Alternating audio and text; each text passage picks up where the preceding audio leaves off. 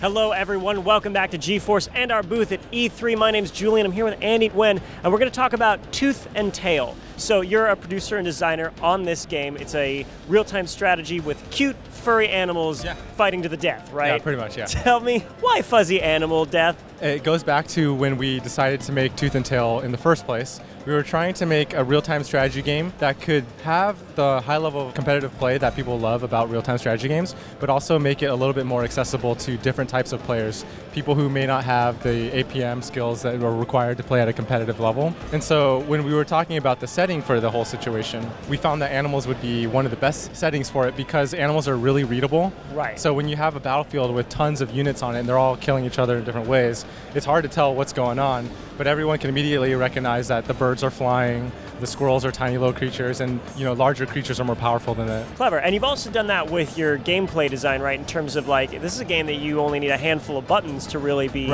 useful and good at, correct? Right. That was absolutely how we approached designing the game from the beginning. We knew we needed to rethink a real-time strategy game from the ground up.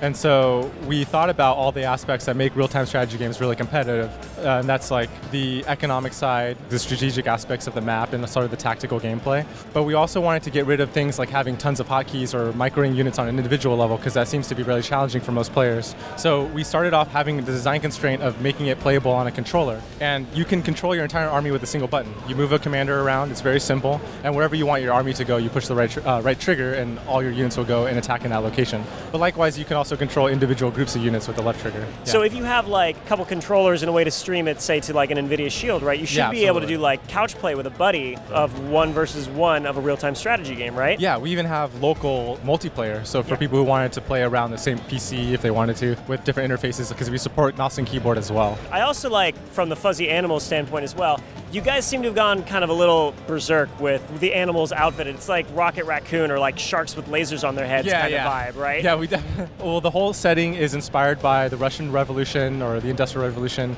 that whole era.